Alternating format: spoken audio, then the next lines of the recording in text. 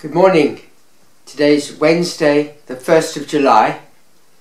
The readings are of those of the Feria, but we remember St Oliver Plunkett.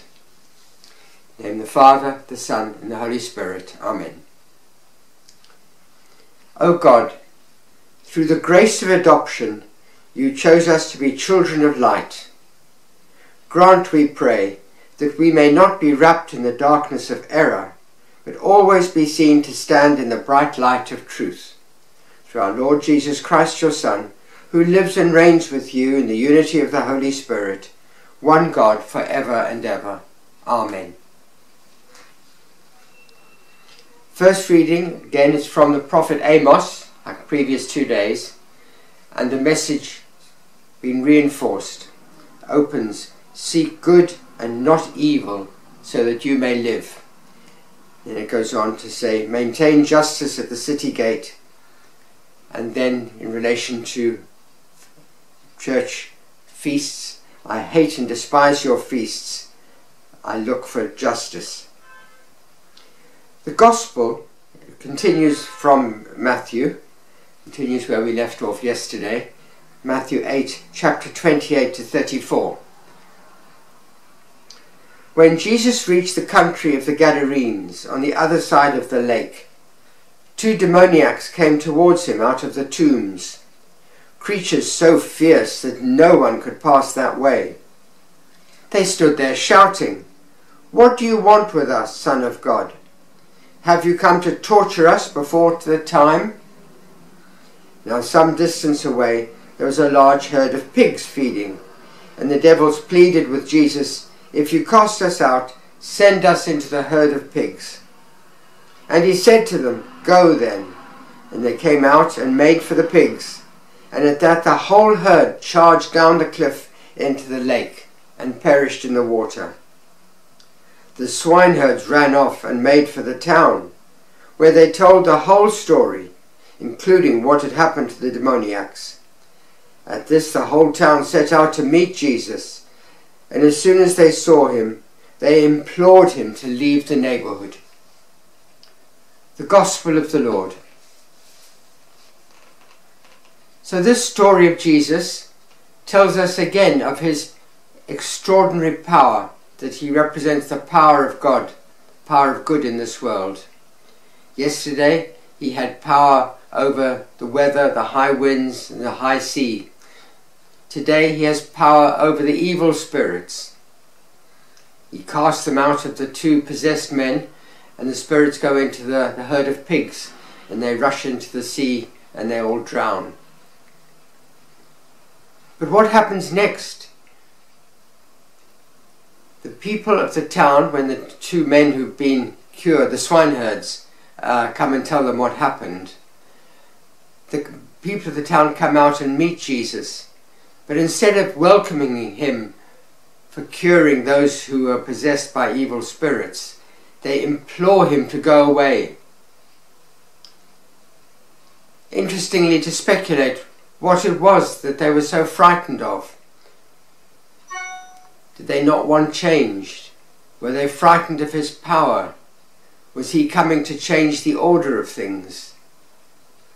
Jesus was clearly somebody who changed the world, and they in many ways couldn't cope with that, and they asked him to leave. There are 2 saints we remember today, and they kind of in a sense illustrate the difficulties and the demands and challenges of Christianity in the real world. First is St Oliver Plunkett, for many years the Archbishop of Armagh, but against whom Cromwell and his assistants fought, and eventually they managed to bring him to England on trumped-up charges, and he was killed at Marble Arch at Tyburn. And I think he was the last to be killed for his religion during the period of persecution.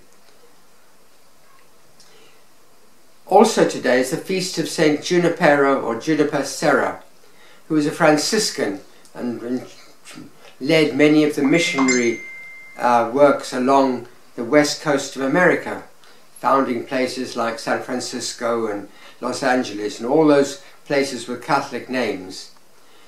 But right now He's at the centre of a great storm, because it's statues of him that are being pulled down, because he's been accused of imposing Christianity on the native religion of the Indians, and in a sense sabotaging what people had and imposing something from the outside.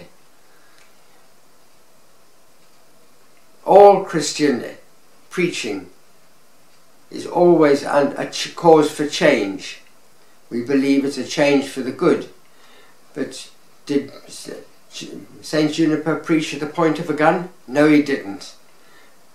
Was it the custom of the time, though, that where the Spanish went, the church followed and spent time looking after the natives, as they called them, people who were native to the lands, educating them, yes, and teaching them the good news of Jesus.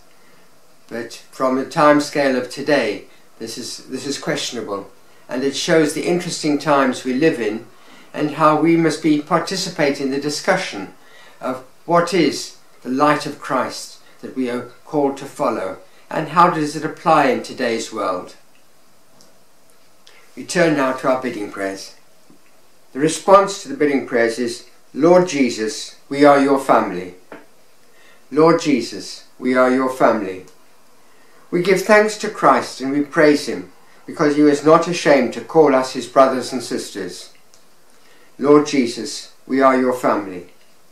Help us to live the new life of Easter, so that we may know that the world may know through us the power of your love. Lord Jesus, we are your family.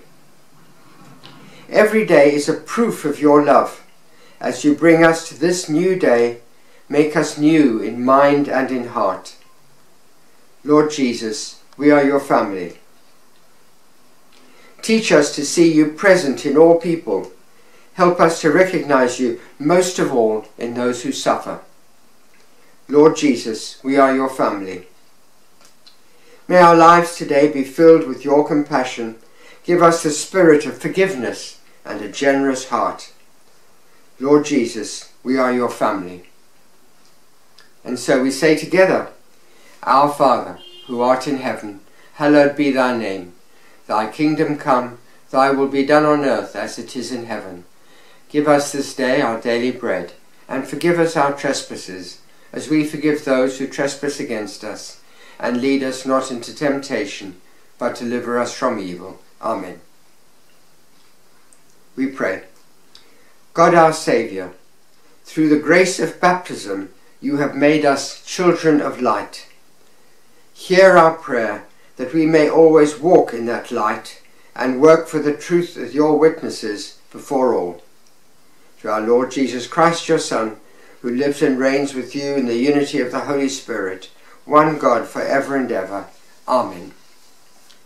The Lord be with you, with your spirit. May Almighty God bless you, the Father, the Son, the Holy Spirit. Amen. Bye. All the best. God bless.